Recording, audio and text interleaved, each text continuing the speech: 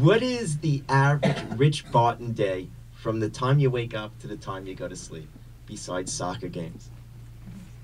I make breakfast. I get up early, and I make breakfast for my kids during school, at least school year. Otherwise, they're a little bit on their own. But I like making breakfast. That's my. I'm a little bit fanatical about how the kids eat and making sure they're well fed, and I think that's really important for their brains to function at school. I thought it was to get you some brownie points with Sarah.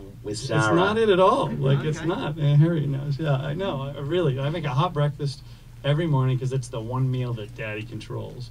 And I have I make eggs and bacon every morning. I oatmeal. I'll make something hot, and they all sit at a bar, like a countertop, but it's all facing me as I'm cooking. So I actually can kind of, we can interact.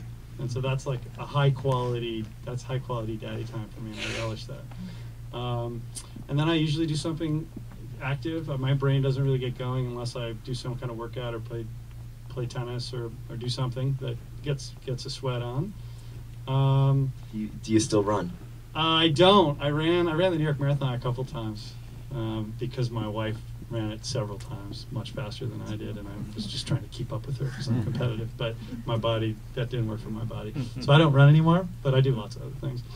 Anyway, and then I travel quite a bit. 4 of my companies are down in the Bay Area, 4 in Seattle, and I do a little bit of other traveling as well.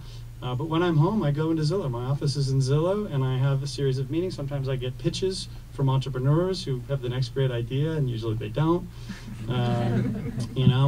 I'll help out Spencer Raskoff, who is our really tremendous CEO of Zillow Group.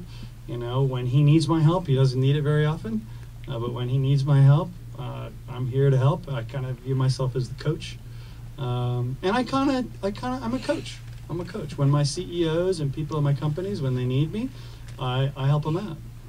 And when I see something that needs some attention, maybe I point that out too.